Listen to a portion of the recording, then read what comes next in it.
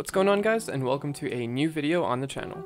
If you guys don't know me already, my name is RPM Pickle. I'm a 4-time Asphalt 9 esports finalist, and I have multiple world records and top 1 finishes, and I'm here to help you get better at Asphalt 9.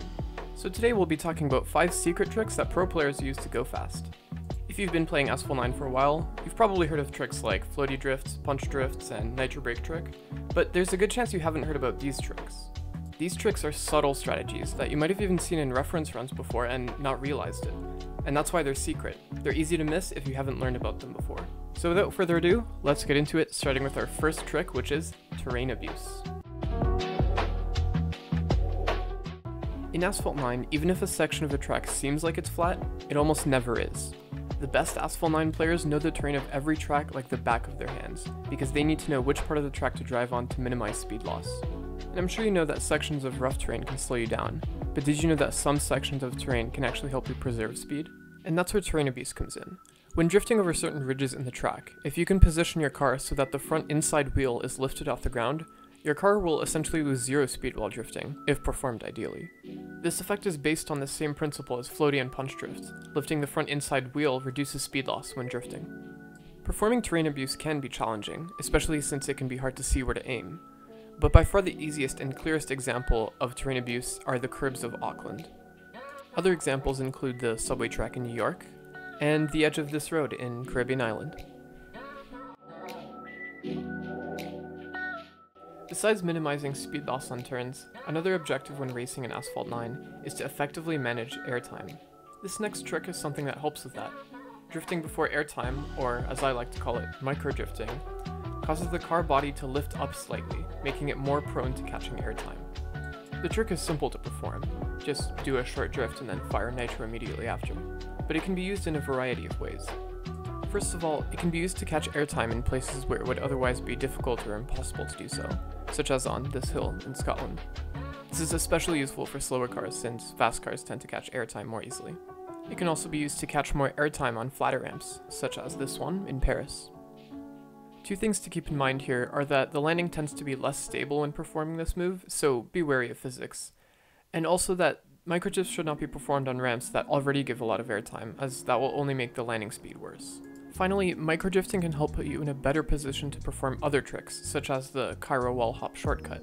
This is especially useful with slower cars. Perfect run delay is a trick that helps with nitro management, as it allows you to control when you will receive the perfect run nitro top-up. In Asphalt 9, perfect runs are obtained after every 10 seconds of not hitting any walls or barriers, except at the start, where it can vary from around 11 to 14 seconds depending on the car.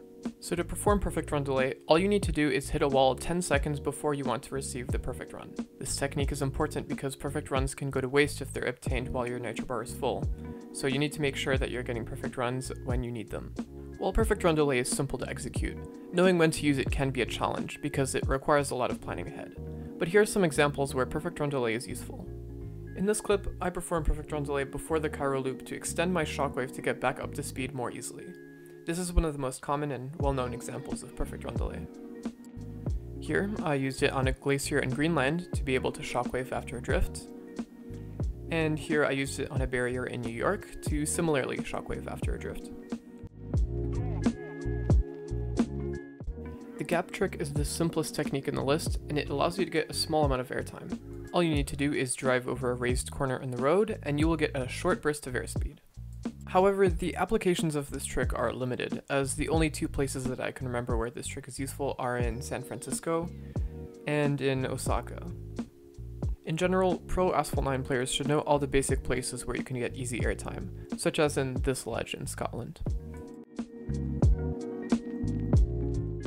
This strategy helps you control the speed of your 360s, which has numerous applications. To perform it, rapidly triple tap the brake, which will result in a slower 360 than with a double tap.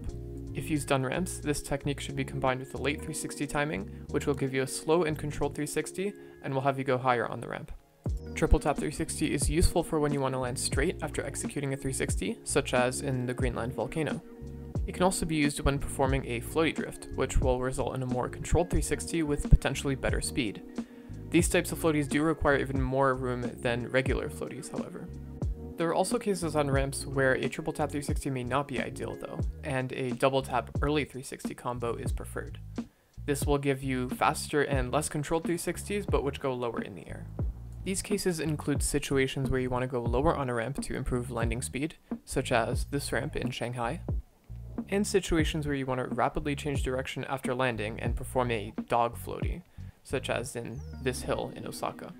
Now I know this can all seem very complicated, but as a general rule of thumb, the best 360 speed and timing is the one which allows you to land straight after a jump and prevent overspins. And with that, this brings us to the end of the video. Thank you guys so much for watching, and make sure to subscribe if you enjoyed the video and you want to see more.